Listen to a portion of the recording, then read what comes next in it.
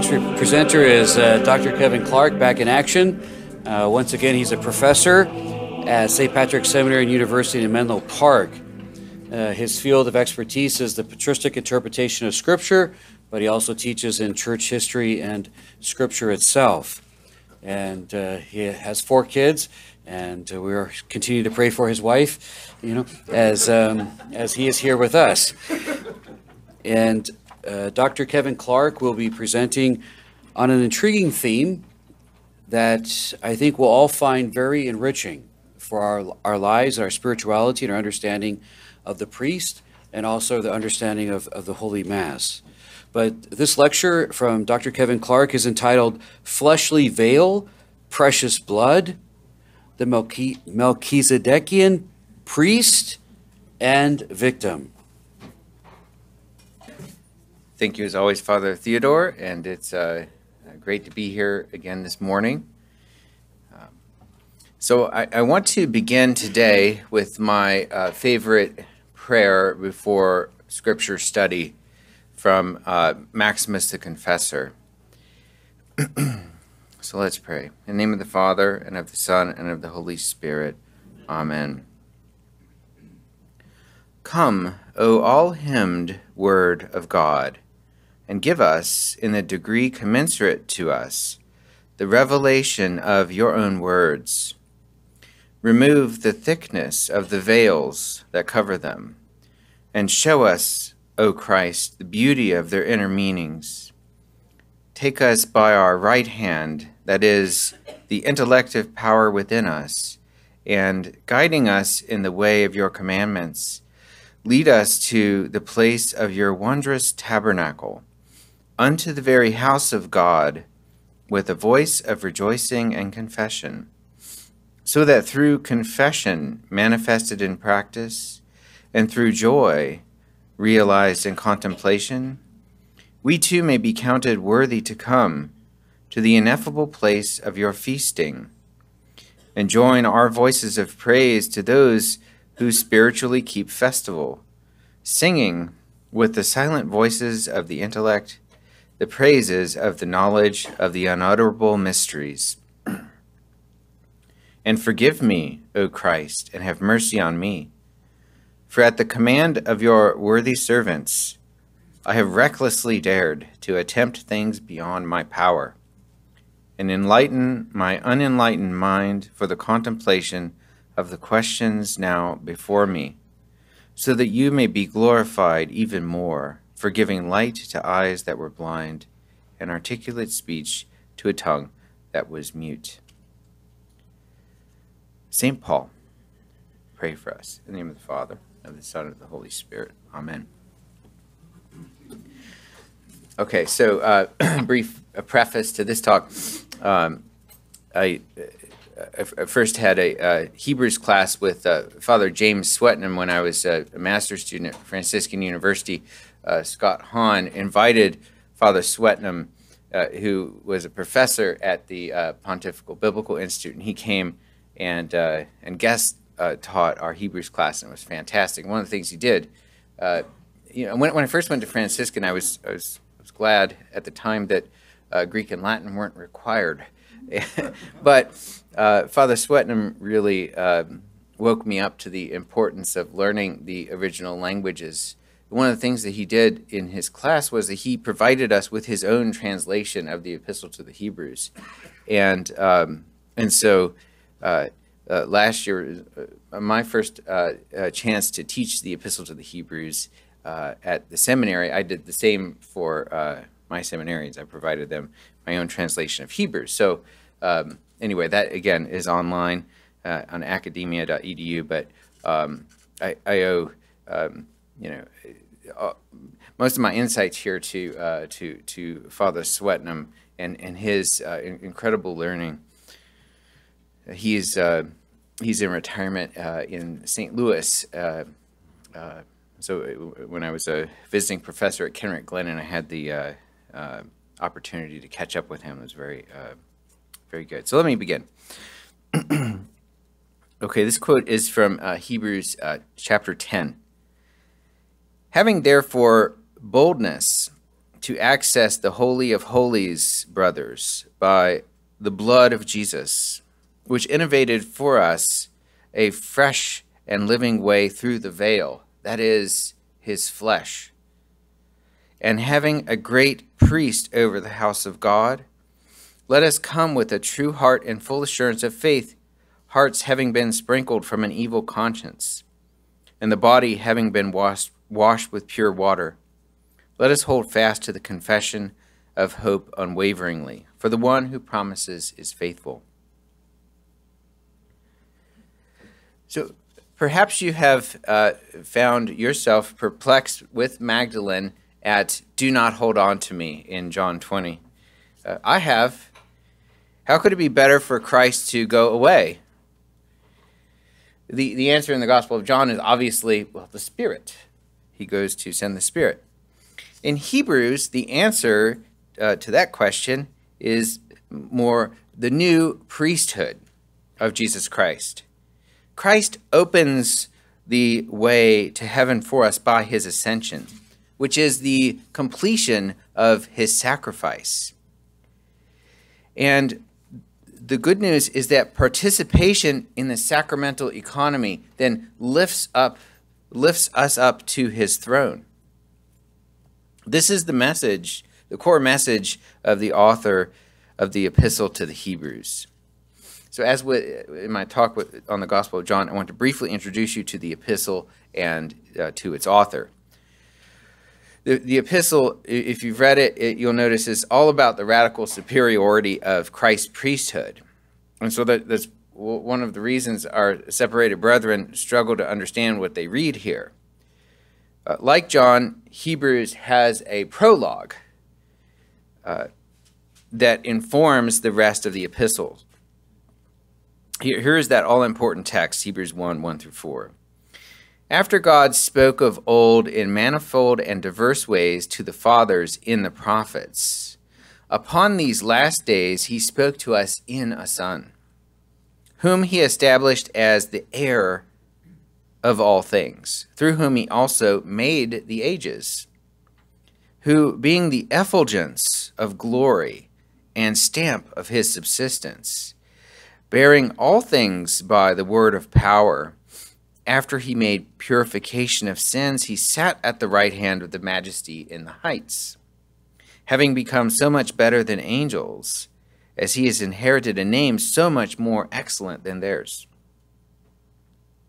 So a brief word about Docetism, which is something that the early church was dealing with at the time that most of the New Testament writings were being written. And Docetism actually very much pertains to our conference theme. It was one of the first heresies, and it sought to preserve the distance between God and creation by suggesting that Christ only seemed to become flesh. That's where the word Docetism comes from dokeo in Greek, which means to seem or appear. And so perhaps in this epistle we can detect a certain anti-docetic Christology in the emphasis upon Christ becoming flesh. In 1 John, which is a very strongly anti-docetic work, we see that there are Christian pretenders who deny that Christ came in the flesh, and who John says have the spirit of the Antichrist. But there was also this tendency within Docetism to espouse what we might call an angel Christology, that Christ was only an angel who became flesh. So it's interesting that the apostle here begins with this insistence that the Son is so much superior to the angels. Making Christ an angel would prevent him from accomplishing the work of our redemption, as we know from the patristic teachings. So we read in chapter 2, therefore, since the children have communion of blood and flesh, and he similarly partook of them, so that through death he should abolish the one holding the power of death, that is, the devil, and he should release those who by fear of death were subject to slavery all life long. For surely he did not lay hold of angels, but he laid hold of the seed of Abraham. whence he ought to be made like the brothers in every way, so that he should become a merciful and faithful high priest of divine things, unto the propitiation of the sins of the people. For the one who having been tested has suffered, he can help those being tested. But our author does not stop there. Rather, he shows Christ's superiority to Moses, the first Jesus, Joshua. There's a play on the names of Joshua and Jesus in chapter 4, because in the Greek, Jesus and Jesus are the names. Superiority to Aaron, superiority to Levi. The apostle is careful to distinguish between the Levitical priesthood and the priesthood of Jesus Christ. The inferiority of the Levitical priesthood strikes us as particularly supersessionist. Supersessionism is a word that denotes an approach to the relation between the two covenants, that the new covenant has superseded the other, and is very much out of favor theologically these days. But Hebrews really strikes us with this this sense in which the new takes the place of the old.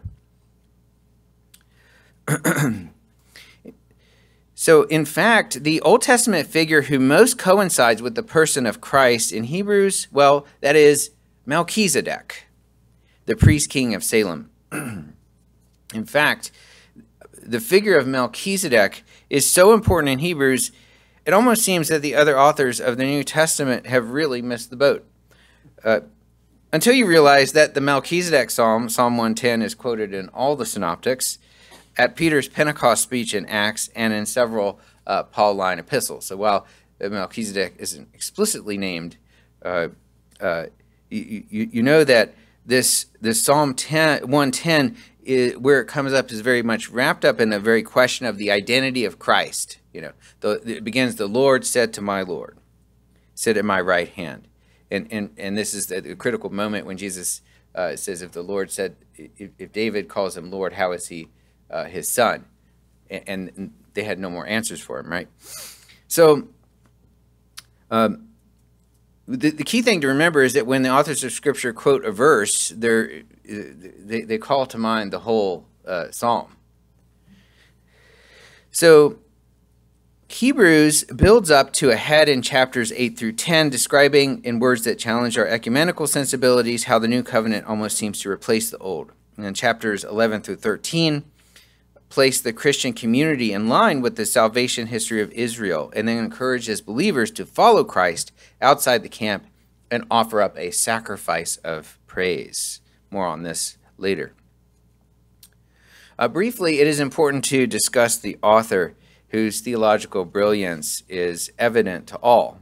There's no small controversy over who the author is. The Church Fathers fairly unanimously regard Paul as the author to the epistle to the Hebrews, even though the epistle does not begin in the usual Pauline fashion. My mentor, Father Swetnam, also regarded Paul as the author. Origen in the early church is famously misquoted as saying, "Who knows who wrote the epistle to the Hebrews?" But scholars who drop this quote ignore the fact that Origen had referred to Paul's words in the epistle, and that Origen had often referred to the words as Paul's in the epistle, and that Origen himself wrote that he planned to write a demonstration that the epistle was Pauline in origin. For the question of Origen's approach, I would point you to a very fine essay by my Bay Area colleague Matthew Thomas in New Testament Study 65. Nevertheless, for those of you who are unwilling to countenance the hypothesis that Paul wrote Hebrews, I will simply refer to Paul as the apostle in this talk, so that it's not too grating for you. But anyway, there are many plausible theories about authorship of Hebrews out there. Luther, for example, suggested Apollos And this theory has come to gain some traction even among Catholic scholars. But at the end of the day, the question of the authorship of Hebrews will never move beyond hypothesis. In other words, we will have to wait until the eschaton. For my part, I'm placing something of a Pascal's wager on Pauline authorship, so he's not mad at me if I get there. But anyway, I do think it's the most plausible. Someday I hope to write my own demonstration of Pauline authorship, and I've begun gathering some data on this, but I'm not sure that this is quite the moment for ending my career in biblical theology. So the author, as we see from the end of the epistle, is writing to either from Rome or to Rome to Jewish Christians, depending on how one takes verse 13:24. Those from Italy greet you. So is he saying outside of Italy that Italians are far away are greeting you, or is he saying from Italy? It's an interesting question. So anyway, let us now explore the apostles' understanding of propitiation in the letter to the Hebrews, and whether the church fathers made a connection between the Mass and the epistle. The primary dialogue partner, John Calvin, helps set the table for the significance of the epistle. Is he correct in thinking that this letter in particular does not admit of a Eucharistic reading? Sacrificial propitiation has taken on a rather negative connotation, such that one imagines an exceedingly offended deity thirsty for a victim offering to assuage his seething passions. This is the picture one gets from many sacrificial systems throughout pagan antiquity. Not only that, but post-Enlightenment philosophers follow Immanuel Kant, who viewed sacrificial systems as profanations of earlier pure religion. Kant develops a dichotomous theory of what he calls pure religious faith and historical faith in his book, Religion Within the Limits of Reason Alone. He grants primacy to pure religious faith, which is, of course, what he tells you religion is. Historical faith, on the other hand, is later in time and restricted in its application in his view. He is opposed to authority and hierarchy, sacrifice, holiness, and so on. When Kant speaks of pure religious faith, he is referring to rationality and the moral law. When he speaks of historical faith, he is referring to revealed faith or ecclesiastical faith that rests on sacred scripture. The universal accessibility of pure religious faith to all humanity is for Kant the only faith that is universally binding. God can't really reveal himself in time and privilege a certain people with a relationship. So this, having become ingrained in Western thought, helps us to explain the modern endeavor to remove propitiation in the process of creating a Christianity devoid of sacrifice. So, having confronted the bias against propitiation itself, one can now consider the basic idea, which is at the heart of natural religion. Man stands in need of God's help. Recognizing this, man attempts to make an offering to God. If successful, the oblation is destroyed, so that its benefits are not enjoyed by the one offering or by a bystander. The offering ascends then to God in some manner. God is free to accept the offering.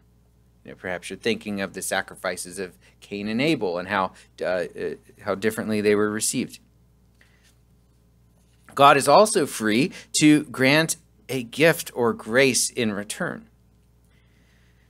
So it's really important to establish the freedom of the divine acceptance and response, because a defective model of propitiation turns God into some sort of vending machine. Offering goes in, goodies come out. And that is nearly as repulsive as the idea of a deity swooning with bloodlust. No, from the beginning of the Scriptures, a careful reading will refute such a mechanistic idea. It's easy to misread the Hebrew Scriptures and think that God is per se opposed to sacrifice. But that would be incorrect. Sacrifice is at the heart of natural religion, because religion itself is a moral virtue of justice, and sacrifice is one of its acts. In sinning, man commits an act that is a privation in the order of justice. And so he then becomes a debtor to God and to his fellow man. Alternatively, man is confronted with some sort of privation in the natural order whereby he turns to God. Man is a gift-bearing animal. Perhaps some of you, this is your love language, giving gifts. Attempts to persuade God to ease or remove the debt or pathos is in our nature.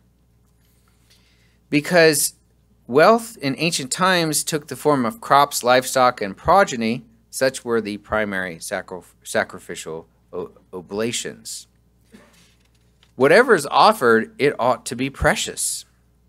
We saw the depictions of the sacrifice of Isaac. What could be more precious than Isaac? Now, the revealed Mosaic law did not call for human sacrifice, but it did construct a system of various sacrifices meant to redress various evils, both moral and physical. Aquinas gives three purposes of sacrifices: remission of sin, preservation of grace, and union with God. While this paper is constrained from treating that sacrificial system at length, it is within the sacrificial context that Christ made his own offering to God, both in profound continuity and in profound newness. It seems to be the project of the letter to the Hebrews to explore both facts. The sacrifice had to be new because of the inherent imperfection of the old law's sacrificial system. See, for example, chapter 10, verse 1. Christ's sacrifice meets all the requirements of a sacrifice. He offers something, his body and his will. It is consumed by an act of sacrifice, 9:26. It ascends to God, chapter 8, verse 1. The sacrifice is pleasing to God, chapter 5, verse 7. And then God rewards the sacrifice by giving grace, 2:9, 4:14 through 16, 10:14. Consider Aquinas, who comments on Hebrews 8:3, tracing the trajectory of Christ's oblation through to its effect, namely unity with God. Aquinas says, "It was, moreover, so pure an oblation because his flesh had not the stain of sin." Quoting Exodus, "And it shall be a lamb without blemish, a male of 1 year." Likewise, it was a fitting oblation because it is fitting that man should make satisfaction for man. Below, in 9:14, to continue with Aquinas here, he offered himself unspotted unto God. In the same manner, it was an oblation apt to be immolated because his flesh was mortal, God sending his own Son in the likeness of sinful flesh. Again, he is the same as he to whom he is offered. I and the Father are one. Finally, he unites to God those for whom he is offered, that they all may be one, as thou, Father, in me, and I in thee, that they also may be one in us. End quote. The sacrifice of Christ, according to the author to the epistle, happens ephapax, which means once for all. This is an adverb that means once for all. But he will appear a second time in 9:28. The letter presents an interesting challenge, right? Christ offers the one definitive sacrifice, but then there are many exhortations throughout the epistle, some of which are decidedly cultic. So how can there be cultic activities when Christ offered himself once for all? This is essentially John Calvin's objection to the Catholic Mass. Does ephapax mean the same thing for the author of the Epistle to the Hebrews as it does for Calvin? That's really the key question here. The answer is no. The reason it is a question is because Calvin claims to know that once and for all means not only a sacrifice to end all sacrifices, but also a sacrifice to end all sacrifice. The ambiguity of the preceding clause serves to show the lack of clarity in describing what the sacrifice of Christ put an end to. The Catholic understanding is that the sacrifice of Christ was accomplished once and for all and put an end to animal sacrifices under the Mosaic law. Calvin, on the other hand, understands the once for all to refer to the end of cultic propitiatory sacrifice as such. Thus, the propitiatory theology of the sacrifice of the Mass is the aim of his invective. So, is he correct that this letter does not admit of a Eucharistic reading? Did the letter to the Hebrews remain concealed for many centuries as a proof text against the liturgy? Calvin, who lived from 1509 to 1564, wrote his Institutes of Christian Religion over the course of several decades, from the publication of the first edition in 1536 to his last edition, published in 1562. The scope was vast and enduring in terms of its influence. The Council of Trent held its session on the doctrine and canons of the sacrifice of the Mass in 1562, engaging many of the issues Calvin wrangles with in his Institutes. In his highly polemical chapter on the Popish Mass, Calvin cites Hebrews more than any other book in the Bible. In his eyes, the letter to the Hebrews was definitive proof that Catholics were doing the work of Satan himself. It is worth noting that the very epistle to which Calvin appeals, Luther wanted to remove from the canon. Calvin views the Mass as a real threat to Calvary. He says in one place that, quote, the cross of Christ is overthrown the moment the altar is erected.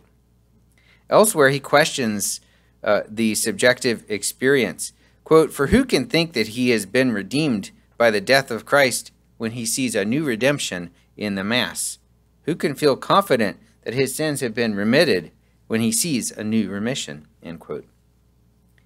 Calvin relies particularly on Hebrews 9 as he develops his invective. He argues that if Christ is sacrificed at the Catholic Mass, then he must be cruelly slain at every moment in 1,000 places. Here he turns to the Epistle to the Hebrews to bear witness on his account, citing 9:25-26. Nor was it to offer himself repeatedly, for then he would have had to suffer repeatedly since the foundation of the world. Calvin makes an interesting concession in this section, namely that, quote, they are ready with an answer by which they even charge us with calumny. For they say that we object to them. That we object to them what they never thought and could not even think. End quote. The intention of Catholics does not matter to Calvin. The dogma of the real presence ipso facto would require blood if it were to be a real sacrifice, he says. It is clear that Calvin's interlocutors are insisting repeatedly that the sacrifice of the Mass is unbloody. Right? That is our doctrine, the Mass. The sacrifice is unbloody. The Council of Trent does say that the offering of the Mass is the same as the offering on Calvary, but that the manner of offering is different. One of the serious difficulties of Calvin's approach is that he conflates the Levitical priesthood with the Catholic priesthood. He does not grant that his opponents have a more nuanced view. The tradition has always been to view the ministerial priesthood of the new covenant as essentially participatory in the one high priesthood of Christ, which Archbishop said so marvelously with the Christ incarnate in the priest.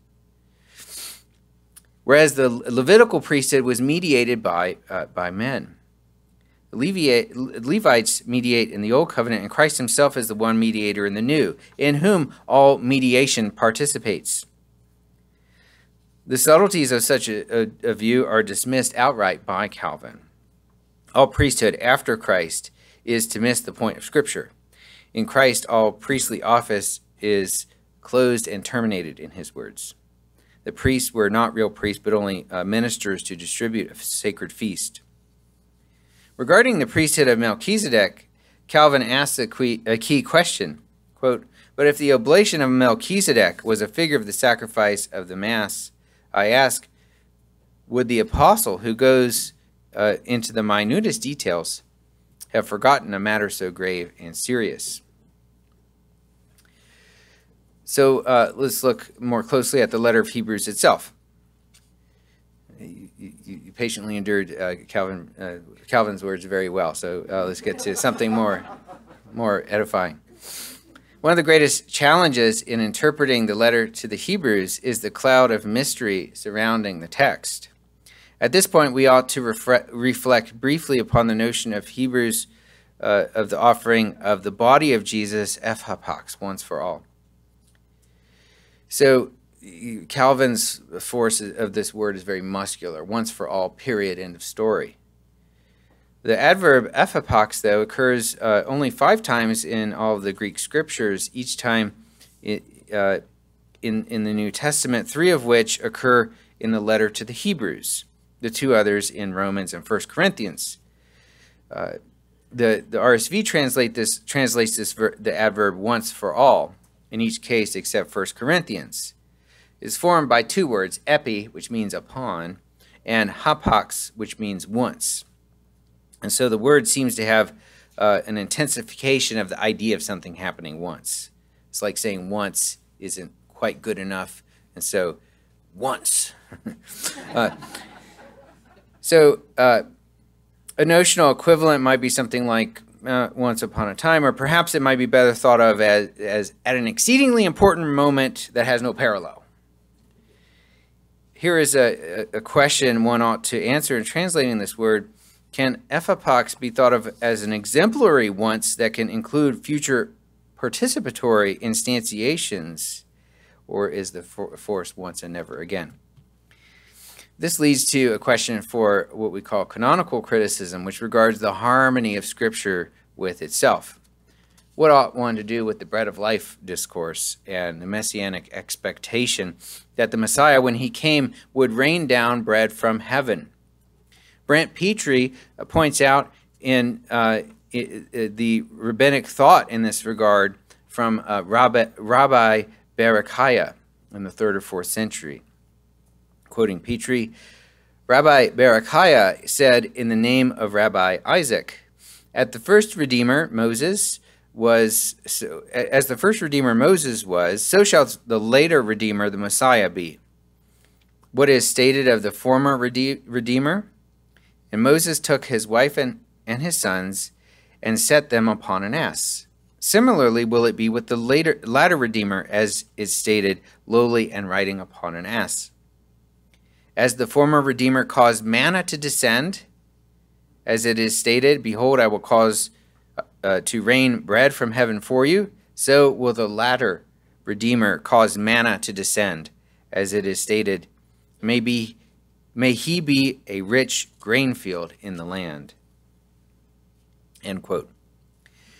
This helps to explain something of the messianic fervor in the Johannine account of the multiplication of the fish and the loaves. You read chapter 6 of John. You know the people, when they saw they ate their fill, and there's 12 baskets of fragments left over, and they said, this is indeed the prophet who has come into the world, and they tried to take him by force and make him king.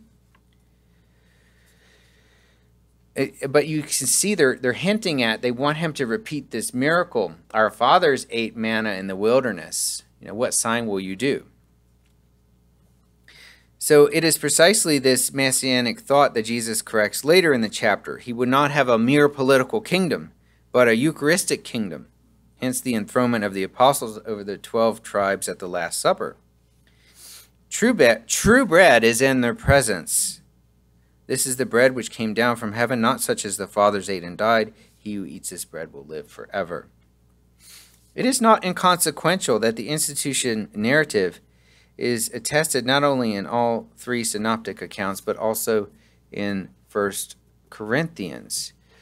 Petrie is right to point out that there are strong parallels between the bread of life discourse and the institution narratives. So back to Hebrews, do we find a continued eating of bread, of such bread? Interestingly, the only reference to bread in Hebrews is in 9:2, wherein the apostle refers to the bread of the presence. What is this strange bread? In the Hebrew, lehem panim, literally the bread of the face. Petrie points out that the giving of this bread was a commemoration of the giving of the law on Sinai. And so this mysterious bread was meant to be a kind of memorial to the heavenly banquet in which Moses and the elders saw the God of Israel while they ate and drank. Perhaps one can take it a step further.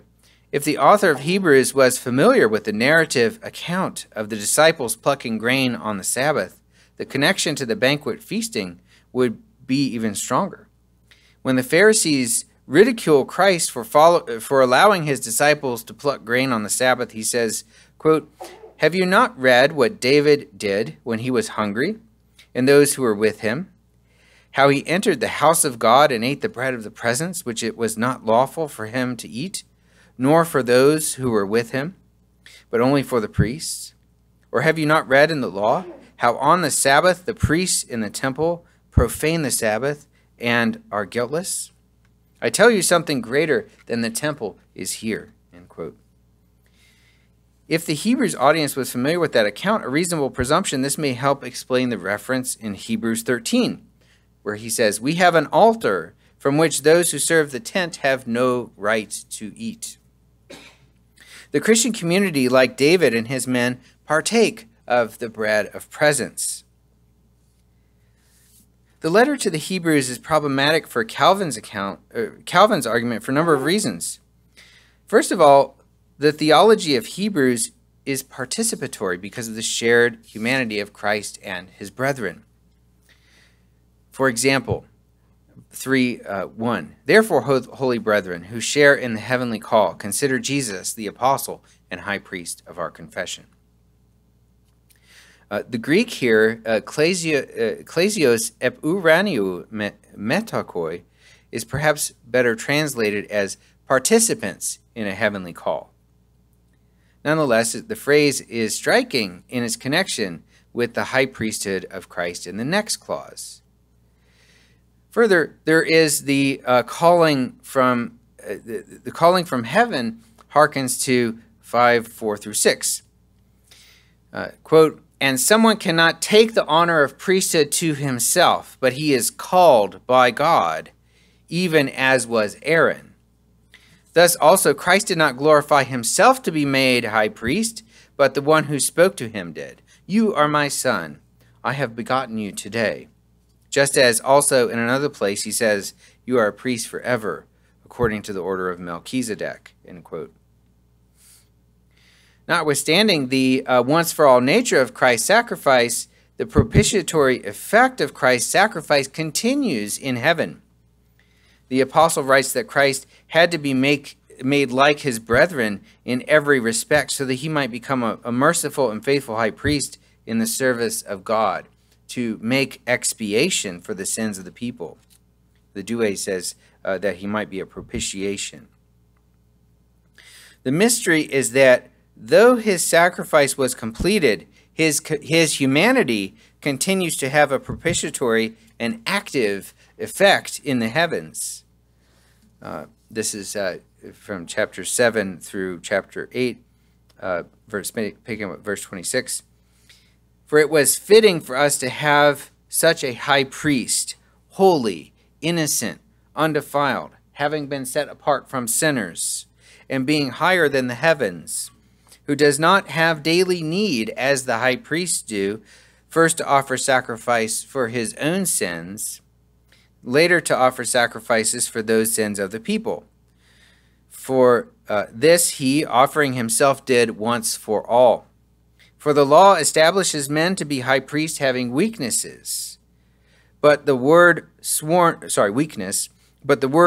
after the law establishes a son to be high priest, his having been perfected forever. But this is the chief point here, kephalion, which is sometimes translated as chapter, but this is Paul's main point. But this is the chief point of the things being said. We have such a high priest who sat down at the right hand of the throne of the majesty in the heavens, a liturgos, a minister of the Holy of Holies and of the true tent, which not man, but the Lord pitched, end quote. This is a rather significant moment in the epistle that is somehow often glossed over. The apostle calls it the kephalion, the main point.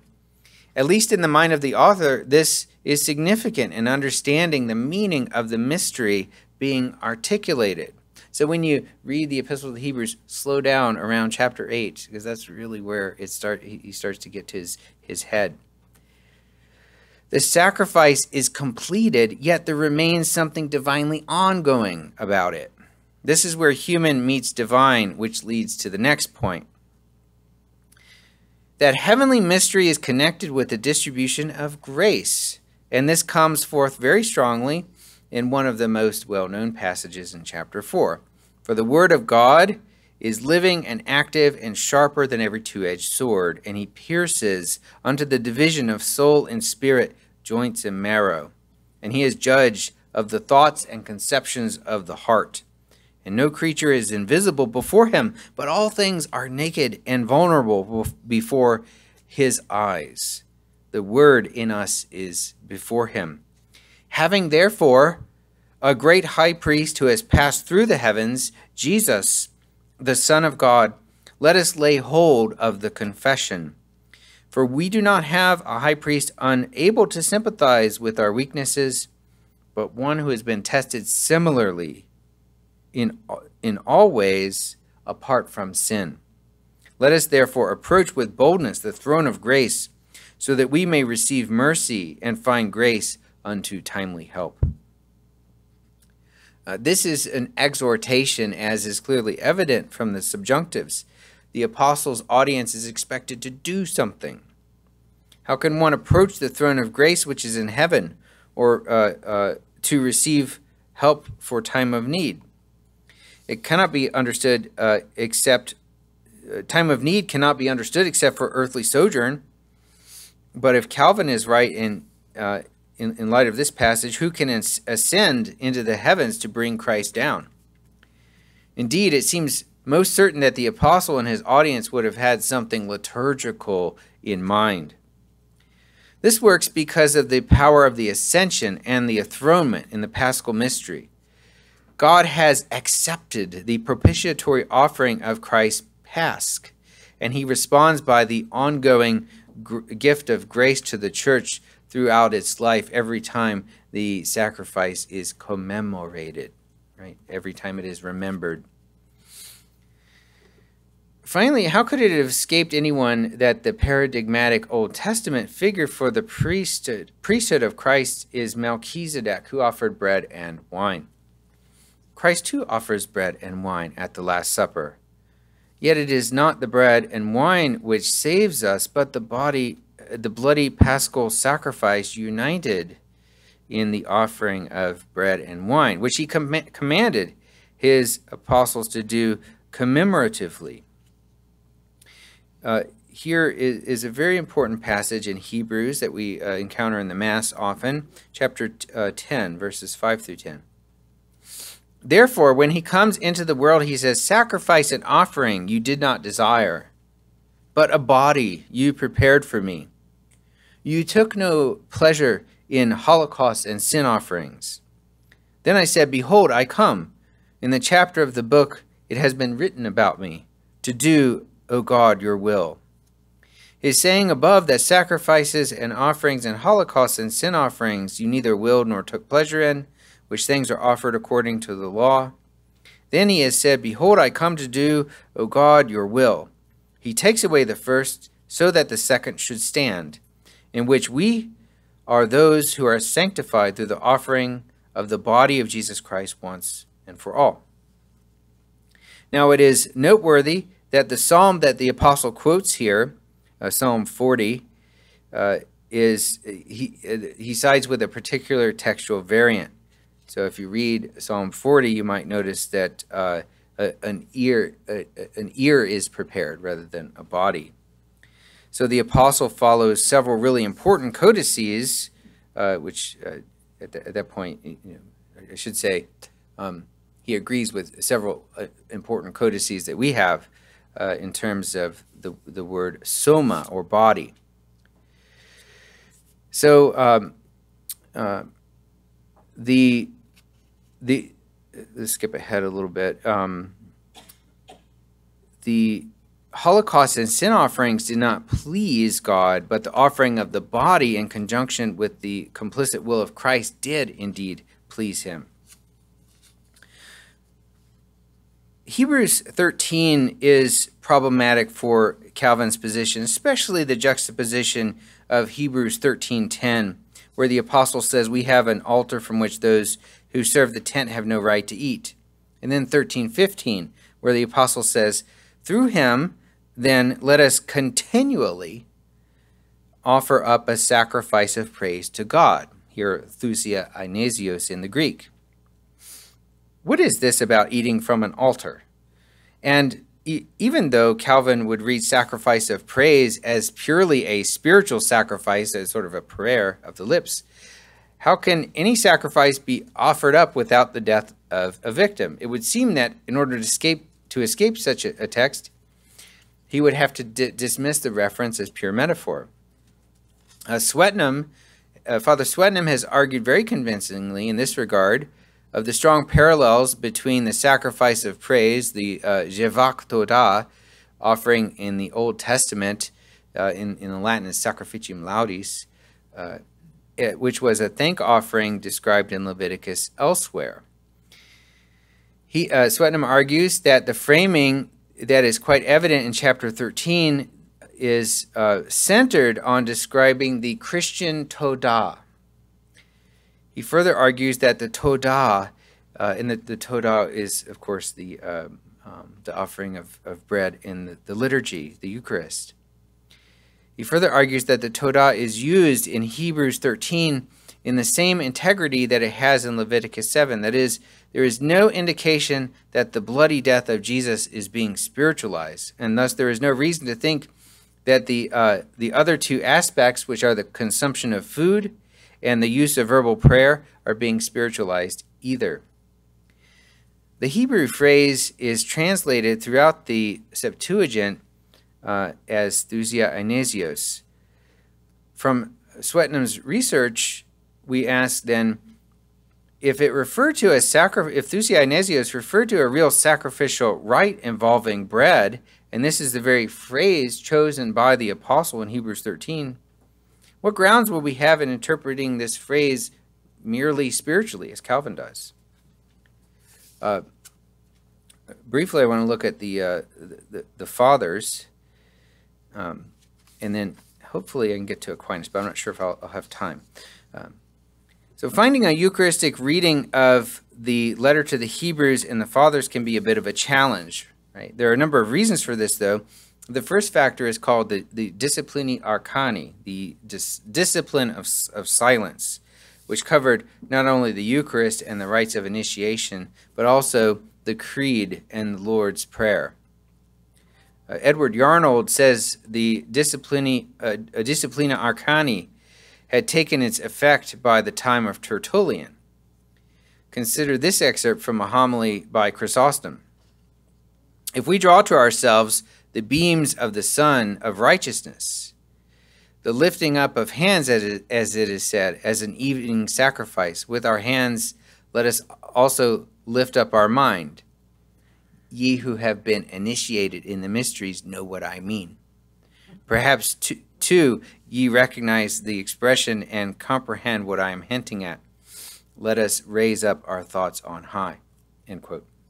Sorry, I was using old translation. I forgot to clean up the Victorian language. Anyway, he is clearly in the homily referring indirectly to the Eucharist, but to a mixed audience of initiates and catechumens.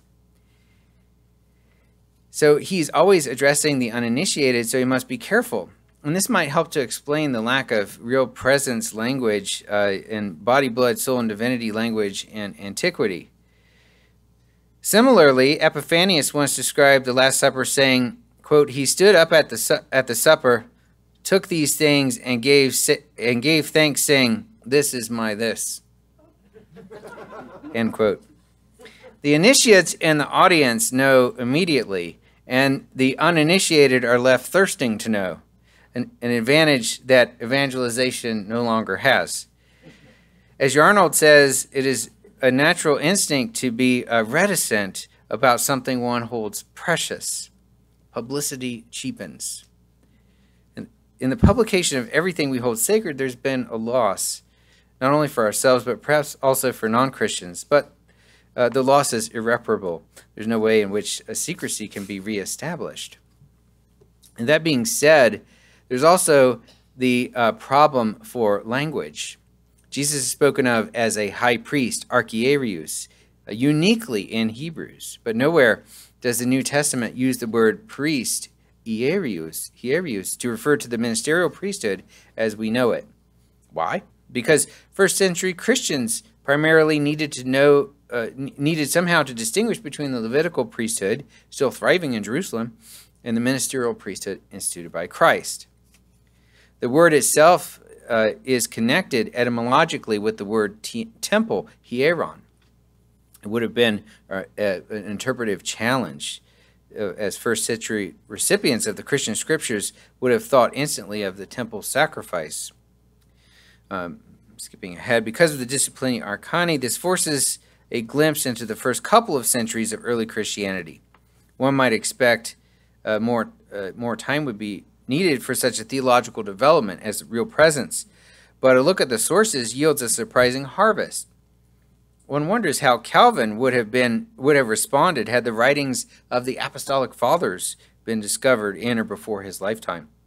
The Didache of the 12 Apostles was discovered in 1873, a document that many scholars date in the first century. It shows that the nascent church viewed the Eucharist as a sacrificial rite. Here's from the Didache. On the Lord's own day, gather together and break bread and give thanks, having first confessed your sins, so that your sacrifice may be pure. But let no one who has a quarrel with a companion join you until they have been reconciled, that your sacrifice may not be defiled. For this is the sacrifice concerning which the Lord said, in every place and time, offer me a pure sacrifice, for I am a great king, says the Lord, and my name is marvelous among the nations. End quote. This profoundly important work not only refers to the Eucharist as a sacrifice, even the sacrifice of the community, but the author twice says, your sacrifice. The Didache identifies the prophecy of Malachi as fulfilled in the Christian Eucharist. Nowhere in the writings in the New Testament do the apostolic authors explicitly make this connection, but well grounded in the tradition it was indeed. First Clement provides the first instance, so to speak, of a witness to Hebrews in early Christianity. As such, First Clement is vital to the dating of the epistle. If you want to say the epistle of Hebrews is written later, you have to push First Clement back later. First Clement was written sometime in the last 2 decades of the first century. There are multiple references to the epistle throughout First Clement. Examining the quoted material throughout the letter, one can make quite a case that First Clement is reading Hebrews Eucharistically. Indeed, it would be difficult to find an alternative reading for a phrase such as the high priest of our offerings. Can that be read as though our offerings referred to the offerings of prayer in general? Perhaps, but within its context, in 1 Clement, one sees some strikingly liturgical themes. For instance, earlier within this section of the epistle, one reads, "The good worker receives the bread of his labor confidently, but the one who is lazy and careless does not look his employer in the face." Perhaps this is a moral exhortation, but the choice of bread rather than wages seems deliberate, as the context demonstrates.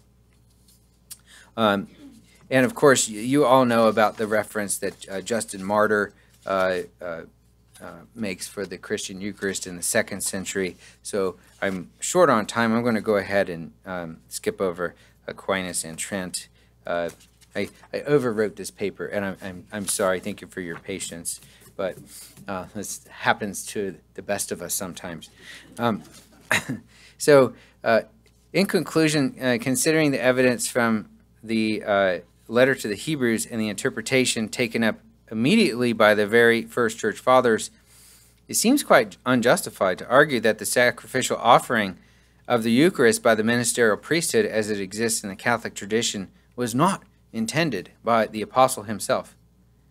As was demonstrated, it was very clear in the epistle that once for all does not mean once and never again, not even in a different manner. It is not at all unbecoming to read Hebrews with a Eucharistic hermeneutic. Perhaps some benefit of the doubt can be extended to Calvin, especially in light of 5 centuries of development and patristic studies.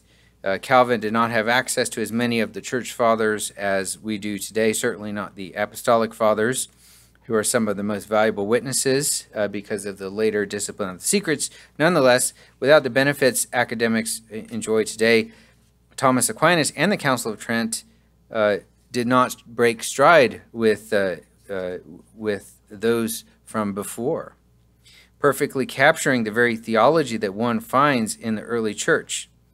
Indeed, this example of living tradition is at the true core of Catholic identity as such. And I should add, even though I skipped over them, Aquinas, in his usual way, anticipates the objections of Calvin before Calvin even made them. And so if you read his commentary on the epistle to the Hebrews, you'll see it's a very anti-Calvinist work before Calvin ever came along. When you spend that much time in prayer before the Eucharist, the Lord gives you hints. He shows you things that you should talk about. And then Trent, of course, makes the bloody and unbloody distinction when it comes to the. And we can talk about that in the Q&A if you like. So from the very fact that Christ said, "Do this," and the church did it, it came to understand, and the church came to understand that somehow in mystery it was participating in the very sacrifice of Christ. And thus the Eucharistic offering itself is a sacrifice. Some may debate when this realization first occurred. I suggest it was at the moment they recognized him in the breaking of the bread. As I pointed out in the beginning, there's come to be such an aversion, even a defensive hostility to these ideas of sacrifice and propitiation. God would not need to be appeased, they argue. Sacrifice and propitiation simply no longer have room in postmodern Western minds. If anything, such a position is a capitulation to Calvin rather than an embrace of Catholic sacramental tradition. Believers, however, have the mind of Christ. Sacrifice and propitiation are part of the received theological tradition, and it's time to take them up again as fertile concepts for theology. Thank you.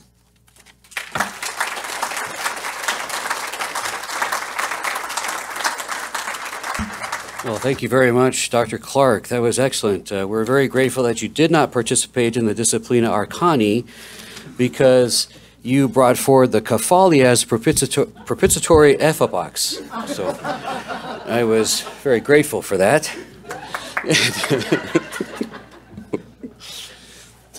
No, it was on Tuesday, the Holy Spirit worked through you to kind of put a hunger in us to receive Holy Eucharist. And today I think the Holy Spirit put something in your heart that was communicated to us to put a hunger for reading Hebrews. Because just like Dr. Scott Hahn was able to offer a liturgical interpretation and understanding of Revelations, you have done so with the book of Hebrews, which I am very grateful for, and I think many of us are grateful as well. Also grateful that you do not side with Calvin, but in fact hold that St. Paul is the author of the book of Hebrews, well, sort of, just in case if that's actually what happened when you go to heaven. But we're very grateful for that. Actually, looking at a liturgical understanding of sacrifice and the participatory nature of Paul's presentation in the book of Hebrews really looks at that one sacrifice offered for all and how the early church was able to live that out in liturgical expression. And one of the best ways of getting to that is, as you did it, Doctor, in such a wonderful way, is by canonical criticism, which looks at how do you understand Scripture in the light of other Scripture passages that deal with similar things. And then that was solidified by looking at it in the Fathers of the Church and looking at that there is something about this sacrifice that St. Paul wrote about in the book of Hebrews that gave participation. And looking at the offering as a clear liturgical action that allows us to participate in the offering of Jesus Christ, the one sacrifice in which we share in. So perhaps we could think of it and think of this in these terms. Jesus said, "Do this," which is an action participating in the very sacrifice of Christ.